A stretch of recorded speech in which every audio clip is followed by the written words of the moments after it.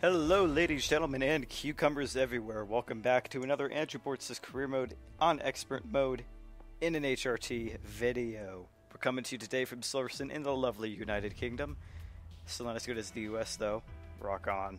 I am Matt Ruda, and I just botched that intro. Forgive me, this is the third time I've seen this intro sequence simply because my computer either restarted because of an update or decided to crash Firefox in the middle of the video. So let me try that again. I am Matt Ruda, aka at AgentMuller5 on Twitter. There we go. Bringing you another Andrew Bortz cast video extravaganza. Showing you his setup, a little more downforce in the rear to try to avoid the snapovers that we saw in Valencia, which, funnily enough, turned out to be a more exciting race than I thought Valencia could ever be. So go watch that. It's the video right before this one. And yeah, so here we go, going through his magic setup. Show you how Bortz does his thing. Though not as good as some random guy who there's a video on Xbox of him doing a 105 in Brazil. I think he's got traction controller or mod on or something. Whatever. Anyway, I'm going through the pit strategy, showing you where he compares to his teammate. As you can see, he's as worthless as he was in real F1. At least he's not a cucumber. Anyway, Bortz showing you his times, the various times that we're seeing in practice, in quali. And hopefully he can keep him up in the race, because Bortz starts in P1. I don't know how the hell that happened, but Bortz had a flying qualifying session. He should have that up on his channel. I think it's at youtube.com/EliteEraser or something like that. He'll post a link in the description. And there we see how the grid stacks up. We see a Virgin in the back. Very reminiscent of real F1, sort of. Although HRT is still useless, but we'll talk about that eventually. So here we go, to the race. We go. Or are we just going to stand around? Cars prepared, let's go. There we go. Now they decide to let Bortz go. But yeah, if you remember from the last video, I got my new computer. I'm starting my own career mode. It is not 100% races though, because I'm not that good yet. So I don't know. Depending on how I feel, I might actually start up my own side series where we get to make fun of me, because driving without traction control on and going from the Xbox controller to a PC wheel is not the easiest thing in the world. So here we go. We're at the start. Hamilton behind and Webber just behind him. We got the 3, 4, 5 red lights, and we are over-revving the engine a little bit. Bortz puts it up to mix 3, but we are away. A little bit over-revving on first and second. Hamilton is making a move on the inside rather. Webber decides, I'm not going to try that. Bortz goes way to the outside, and Hamilton is through. Is Bortz going to be able to outbrake him going into corner 3? Whatever the hell this is. I don't know the names. Yes, he is. He gets by Hamilton. And Hamilton tries to make a move on the inside. Bortz says, sayonara. No, you don't. Have P3. Already pulling a nice gap to Hamilton, but Hamilton's going to have the top speed advantage. Going to be able to catch Bortz. And no. We're actually going to see Bortz pull away. He was fighting tooth and nail in Valencia. It was turning out to be a very good race before he had a random puncture, spoiler alert, that completely screwed his race up. Still managed a decent finish though, as Hamilton is looking on the outside. Look at the outside. Wow, Hamilton is getting feisty. As we see Rosberg in P3. Don't worry, he'll lose his tires and fall back 20 positions in the first couple laps. As we see Hamilton and Rosberg are actually fighting for the lead. Bortz a little bit cheeky there in that corner. Going to Maggots or Beckett's or Magbex, I don't even know what they're called. Something like that. An amazing corner complex, nonetheless, though. Hamilton, Jesus Hamilton! Flying past Bortz. Is he going to get him on the outside, or is Bortz going to be able to outbrake him? Bortz is gonna be able to outbreak him, but Hamilton comes back on the inside. Hamilton is gonna take it back, and oh, squeezes Bortz on the outside. Bortz gonna go try for another inside move. Yes, he is, but is he gonna be able to stop the car? Oh no, not really. Oh, that would have probably been a penalty, knowing the way the FIA likes to dish those out. Oh, the way this game likes to dish them out. I'm surprised it wasn't, as we see Bortz leading Hamilton by 0.3 seconds, leading Rosberg by 0.3 roundabouts, and Webber by the exact same amount of time. Wow. That was an insane first lap. Whew. I'm already out of breath. Is Hamilton's going to make it to the move? No, not really. Bortz going to keep him nicely behind. It'll be interesting once we get one more lap down and get into the DRS zones. As Hamilton's actually much closer than he was to Bortz to this section of the track last time. Hamilton might try to make a move going into that same complex corner. Bortz losing control just a little bit of understeer, which I guess is better than a little bit of oversteer that he had. And Hamilton makes a move on the outside! Hamilton has him! Wow! Hamilton is not screwing around this race. He wants P1. Forcing the issue. As we see, no, oh! Nicely held, Bortz boy. A little bit of oversteer. I think he was down one gear too many. Just a little bit, as he takes a very aggressive approach to these, I think it is Maggots Beckets. I think that's what they're called. I don't know the track corners very well. Sorry, guys. Hamilton's out pulling a substantial gap to Bortz. We saw he had the top speed advantage on this section last time. But now pulling a nice gap to Bortz. Whoa. Yikes. Hamilton is faster than you. And now we're going to have a fight with Rosberg on our hands. It's looking like this isn't going to be so much a race of how far up can Bortz go, but how many positions can he keep other people from taking. It'll be interesting to see how many places he loses during the pit stop phases, but those are still a ways down the road. So you see Hamilton has a now 1.3 second roundabouts gap to Bortz. Bortz not going to be able to get the DRS. That's the deactivation zone right there, or the detection zone, excuse me. Not going to have the DRS on Hamilton. Rosberg, though, will have the DRS on Bortz. So let's see what Bortz does. If he defends inside in this corner, we already saw him have understeer in this corner once. If he tries to defend on the inside from a charging Rosberg, he might just go right into him, but Rosberg looks like he's going to keep back. Not going to fly around the outside of Bortz. A little bit of hitch in the video there, sorry about that. That might have been on my end. As we see Rosberg now much closer to Andrew. 0.2 seconds. Hamilton 2 seconds ahead already. Slow down, Sebastian. So now we can see the back markers once again disjointed from the midfield. I actually see the sharp enders pulling a little bit of a gap. But Bortz is holding nicely. Hamilton got by because of a little bit of a slip. Normally nothing too drastic, but when you're battling a car at the beginning stages of the race, that's all you need. One little slip. I didn't catch what percent option tires. I think they were around 90 something. So Bortz only cranked out one flying lap in Q3. Whether or not he thought he had the pace to take P1, I don't know, but it turned out that way. But now Hamilton is leading the race from Bortz, from Rosberg, from I think Weber, but I'm not entirely sure. And now we settle in for the long haul. As we see Bortz, what's his time? 1:36.2. Respectable time for this fuel load. So we now see Rosberg's falling back, but Hamilton sets a time that is... Good God! Wow. A lot faster than Bortz. Hamilton is flying. Wonder if he'll eat up the tires. We'll have to wait and see. As it is now lap 4:52. Rosberg, half a second behind Bortz, probably closer now with after that DRS zone. Tire time's doing nicely. Rosberg looking on the outside, just a little bit of a peak. As though Hamilton is 4 seconds. He's doubled the gap. 4 seconds ahead of Bortz. Rosberg still about 0.4 per second, holding nicely. So we already see a huge gap between the rest of the back markers and the rest of the field. Back markers just now going into that right-hand hairpin. For the rest of the field is entering the Maggots Beckets complex, I think. If I'm wrong on these quarter names, you guys are going to mock me down below in the comments, but I'm an American, what can I say? But yeah, US Grand Prix, that is going to be amazing. The track looks fantastic, as we see Bortz is forming his own version of the Truly train. All the sharp enders are looking to get by him, but none of them can. The DRS zone on this track is very small. Not exactly the most effective zone. But then again, if they had put it on all the way through the backstretch, it would have been too big. So, damned if you do, damned if you don't. 5 seconds slower than his lap before. Bortz not doing himself any favors. Now 5 seconds back to Hamilton. Was a little bit wide on that edge, but nothing too dramatic. Not like what Kobayashi did. He went wide a little bit earlier. I think it was on the finish stretch. And put his car into the wall. I almost did, if I remember. That was a scary moment. Kobayashi not having the greatest of weekends in Malaysia, but Perez. Oh my God, Perez. He could have won that race.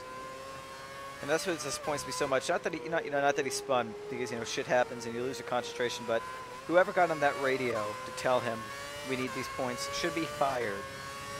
You cost Perez the race, you asshole. I was so excited. Could have beat the Spaniard. As we see Bortz's tires a little bit worn. Nothing too drastic. Left front looks a little bit dicey though. That'll be interesting to watch when we get a bit further in the race. Ooh, really slippy going into thing corners. Having to downshift to third. I said three-erd? I just made up a word. Go me. Once again, I'm an American. Sue me. But, all joking aside, Perez, massively impressive effort. He should have a seat at Ferrari.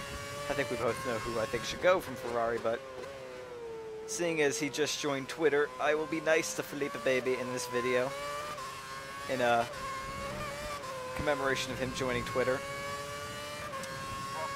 Simply because, not because my opinions have changed or anything like that, I still think he shouldn't be in Ferrari, but seeing the amount of trolls he's getting, like hardcore trolls, like people saying shit that I would never say, give him a bit of a break. So I'll give him a bit of a break because I'm telling people to give him a break on Twitter. I will give him a break in this video. Although, I mean, what more do I need to say besides Alonso won the race, Felipe was in 16th, or 15th, either way. As you see, Rosberg, we're now on lap 7. Whoa! That was scary. Rosberg gets past Bortz. Bortz having to do some quick moves to avoid finding a wall in his car in various places and his body parts in various places. But that has compromised his line through that corner massively. As we see, Webber is catching. He's race engineer saying that he is faster than Rosberg in sector 2, but right now it seems like Rosberg's faster everywhere else. Oh, maybe not there. See, Bortz is trying to do his little trademark divey stuff, but can't do it because it seems like his car just does not want to grip. There again. Very soon corner that let Hamilton catch up to him right quick, and now we have Webber on his ass. Is Webber going to be able to make the move? We see Hamilton far away from anyone else. So we have skipped to lap 8. Webber still behind Bortz. 1.5 second gap to Rosberg, so not losing pace with Rosberg as fast as he was to Hamilton. Bortz a little bit hesitant on that upshift there, and Webber is on his inside. Bortz is going to have to... he's going to have to let Webber through, and he's going to have to let Schumacher through. Wait, no, that's Massa! Massa, Felipe, baby, what are you doing up here? Let's just see Bortz right back on the tail of Webber. Get a little bit sideways.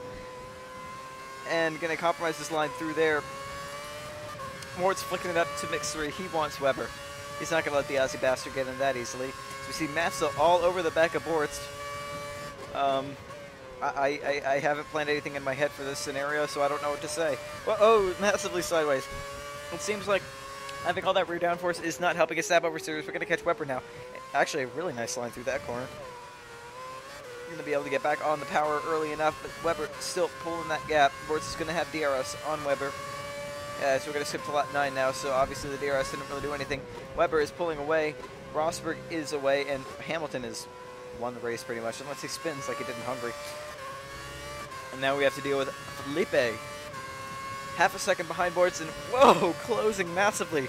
Massa on the outside. Massa's not going to get a Bortz in this corner. Bortz is just going to brake nicely and take the inside line. But Felipe's going to swing back out. Or what is Felipe going to do? Is he going to try to take him on the inside here? No, he's not going to try to take him on the inside here. Hamilton sets another fastest lap of the race. And we're now on lap 12. Same complex. Bortz comes in, 4 tires. I think he's going to do prime. Ooh, it almost looked like Massa bumped into the back of Schumacher there. Maybe we still pit lane speed limit because this pit lane here at Silverstone does cut quite a lot of the track. And now everyone and the mama is coming in for tires. Let's see how Bortz will get away. Is it going to be really? Yep, he's got them all. Very lucky since they're all stacked nose to tail. If he hadn't gotten out in time, if HRT had the tardy pit stop or just screwed something up, Bortz would have been behind all these guys. There would have been very little hope for him. So he's got this backfield stacked up behind him. But what of the midfielders? The back markers will be easy enough to pass, but with the pace that everyone else seems to have been having on Bortz, especially in the straight sectors, it'll be interesting now that everyone else is out running another lap. Free of the rolling roadblock that is Bortz's HRT this race. But well, it's not going to matter if he loses it. And Vettel's up there. The Cucumber is making a move on the outside. No, he's not. He's going to try to make a move in this corner. If somebody signs on to play F1 2011. Voila, I think it said. I'm not sure. Anywho. No moves from Vettel. Going to stay directly behind Bortz. But like I was saying, it'll be interesting to see if the midfield's been able to pull any sort of gap now that they were free from Andrew Bortz's Truly train. Vettel trying to make a move on Bortz, almost went into the back of him. Whoa, very feisty line through there, cutting the corner a bit. Almost lost the car. But, almost lost the car again there too. But nicely held. Now we're going to see the top speed advantage coming to its own again. It could be that the rest of these cars are just on a lower downforce package, but it doesn't seem to be helping Bortz in the corners any. He's still got snap oversteer out the wazoo. And just doesn't know what to do with it. He's getting understeer in a lot of sector 2, and there he is again. Understeer in that corner. But everywhere else is getting snap oversteer. So we're going to see, is he going to be able to beat this line out of the pits? He's going to be able to beat some of them, but not all of them critically. Who's he going to get past? He's going to get past Perez. So he's past the Spauber. He's past the Spauber. And now he's behind Button, and that might be Alonso.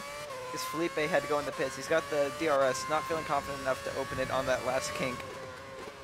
And now we are still behind Button on lap 18. Plant pit stop on lap 32, and nicely caught Bortz. Very scary moment there. Full off block, and he's got it under control. Perez, looking to repeat his Malaysia performance, is going to... Nope. Not going to take Bortz in that corner. So, can we catch Button? It's the question of the hour. Right now, from the timing screens, that would be a no. But, critically, I don't know what tires the AI are on.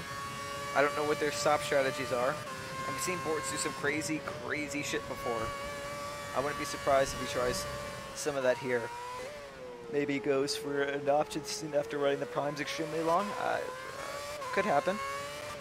Right now we see Petrov was obviously passed by Button and maybe others. Perez is going to try to make a move on the outside. That's not going to hold. Bortz is going to be able to hold him off nicely on the inside. Oh, a little bit of a bump. Bortz getting some understeer. Whoa, Perez, Sergio! Sergio is fighting Bortz, and oh, Vettel gets by. Holy crap. Vettel, the Cucumber, just took Bortz going right behind Perez. Perez was not given that lineup as Bortz is going to make a move on the Cucumber on the outside. Nope, he's going to have the inside. But, oh, whoa, God, this is getting scary. Alonso is trying to make a move as well. They are tired of being held up by the rolling roadblock. As we're going to see Bortz, is he going to try to make a move? No, no way in hell is he going to make a move in these corners. He'd be insane to try to do that. He's going to have the slipstream going out onto the straightaway. But is it going to be enough? We've seen these cars have such a top speed advantage. Yes, he might be able to hang with them, but he's not going to be able to make an overtaking move. This is not enough of a braking zone. Well, maybe it is. Jesus! Let's go on the inside of Vettel. Are we going to get the acceleration? No. Okay, so Bortz is going to try to swing back again, but he gets understeer in this corner. I wouldn't be surprised if he hits him. Oh, yep, he hit Perez. And Bortz is going around. Oh, Vettel! Vettel just went straight into him. I knew that was going to happen. I have to say, although I wouldn't give him a penalty, I could tell that was going to happen. He's been having understeer in that corner the entire race. I think that was a bit of an optimistic move to try to make an overtake in that corner, knowing, well, just knowing how the car's been handling there. Vettel maybe get alongside Vettel and take him on the inside, but Sergio, there was no way he was going to take that position. Chops half of Vettel's wing off, so that hasn't gone well. And now we're going to take, I think this is our drive-through penalty, I think? 37 miles an hour. So torturous, so slow, so horrible, so boring. I'm going to have a drink while I wait.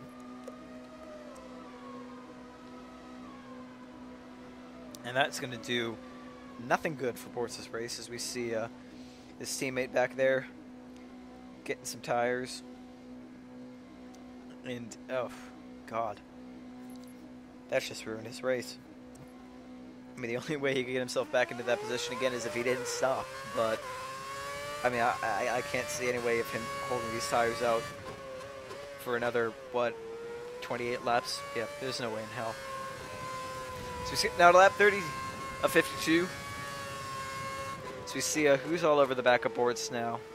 Is that Maldonado, or is that one of the lead? That's not a leader, because we don't get the blue flag. So it's Maldonado, one of the Williams, who have actually shown, I can't believe I'm about to say this, surprising pace over the course of these last two races.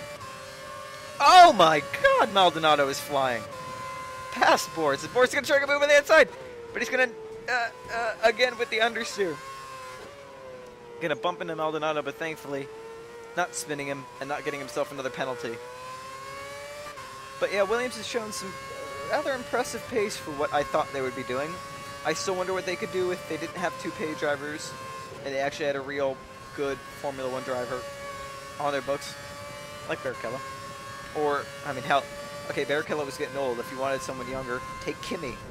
Kimi was looking to make a return, and he's done spectacularly for Lotus, considering that he hasn't raced in F1 for 2 years, and then 3 years even.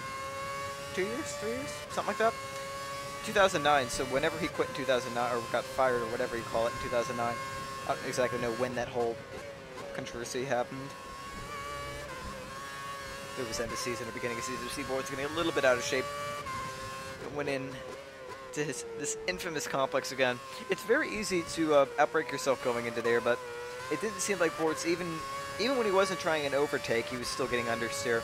I would not have tried to make that move on Perez, but he did. He got the penalty, and it's been served, so there you go. What else can you do about it? So we see Bortz in P17. 16 is, what was that, 20 seconds ahead, so about a pit stop. Blue flags coming out for Hamilton, I would assume. Funny to think that not long ago, Bortz was right up there, battling for position with Lewis. There goes Lewis now. He's going to tuck in, and Maldonado is going to go back again, but Bortz is just going to take it. He's going to, watch out for Hamilton. Don't spin him. He'll make an LEG comment, and that won't go well.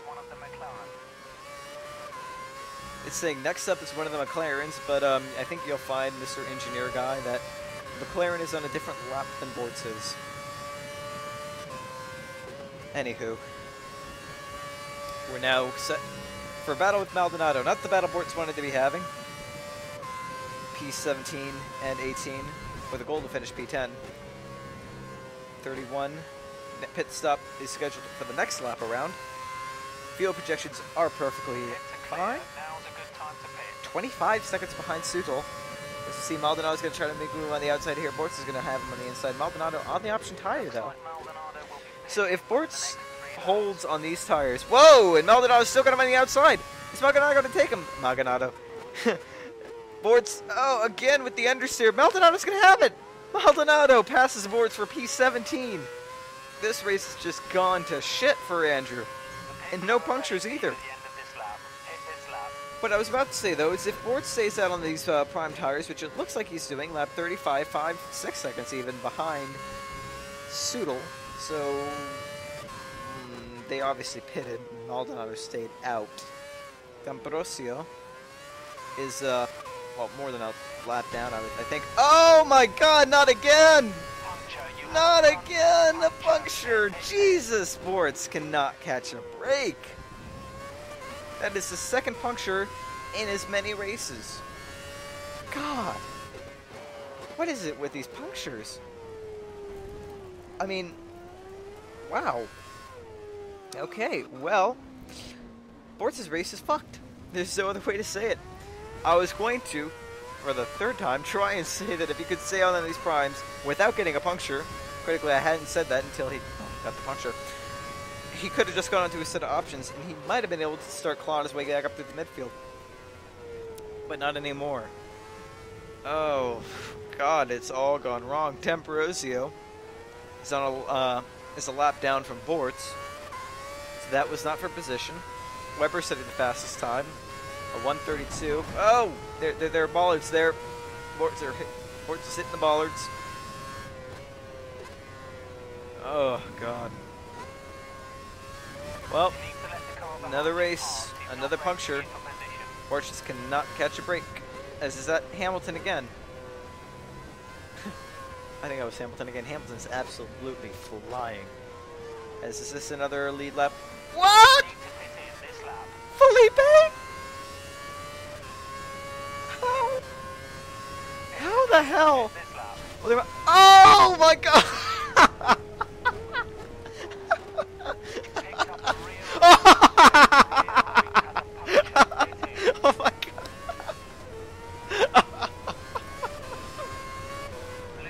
Oh.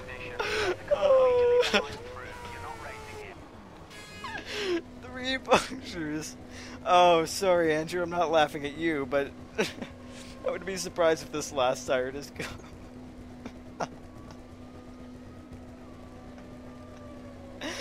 Oh God. Ooh. Well, he might be able to get on to the end on a set of options. What is that? Oh, now he can't get the tire off. No, he's going to go for primes. Slightly worn primes. Only 7 seconds. 7.6. Considering he had 3 punctures, that's not bad. Oh, man. Whew. Okay. I need another drink. Hang on. Alright. So, what I was trying to say before Bortz lost almost all of his tires was Massa's in P2 behind Hamilton. So we might have hope yet. There is probably going to be a massive accident at some point. This is Vettel in P6, the cucumber, going by. Since he seems brave enough to call other drivers that when it's his fault for his own shit, I'm going to just call him the cucumber. If you can dish it, you should be able to take it, baby. Anywho, this race is done, pretty much. The penalty aside, with those 3 punctures and being 34 seconds behind Maldonado and on prime tires, I cannot foresee any way, shape, or form, and now we're even a second more behind. Lap 39. There's no way Bortz is going to be able to catch Maldonado, so P18 is where Bortz will finish, as long as nothing else weird happens. Whoa, Liuzzi not getting out of the way for Bortz. But Bortz, nicely handled with good reflexes, knows exactly what to do. So we got the blue flags out again. Let's see. Is it the leaders again? And who is in P1? It should be Hamilton. Yep, that looks silver. So Hamilton is still leading the race.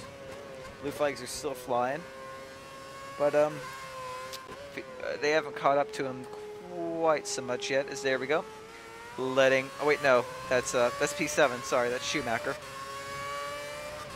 Well, I got the color right, just got the driver wrong. Schumacher, who I expected great things from in Malaysia, but he got tagged from behind by, was that Grosjean?